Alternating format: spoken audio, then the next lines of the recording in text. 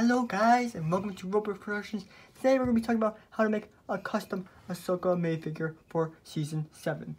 So, let's get into the video. And if you're new here, please make sure to like and subscribe. It really helps me out. And maybe if you want to turn on the notification bell so you don't miss a beat. Okay, to start, you're going to need these 3 figures. And you're probably curious why this one's armless. Well, because I already took the arms off, and I found that to be quite difficult. And I don't want to put them back on yet. So, what you have to do is, you have to first use this head piece, of course, this piece, and discard everything else. That's garbage pile now. Then, from this guy, you're going to take his head off and his hat.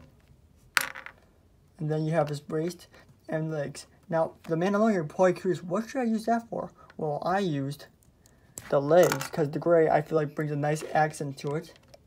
And yeah, like, it makes her look like more like, you know, jumpsuit, I don't know. Anyways, and then I take the torso from this one, or you can use the blue egg, but I prefer this torso. And then you have the head, and her headpiece, of course.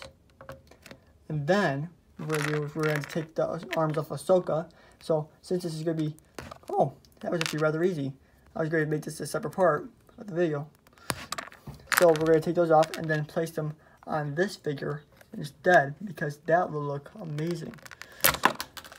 Just give me a minute, guys, because this is hard. There we have it, our custom Ahsoka made figure. Wow, I just want to see how amazing this looks, and I regret not using it in any of the stop motions at all.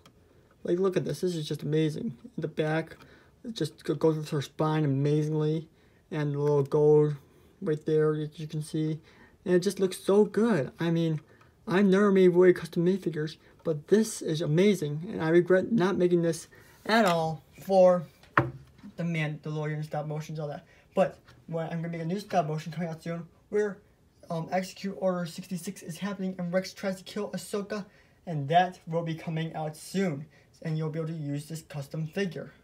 So that's all for now, guys. Peace out. Make sure to like and subscribe for more.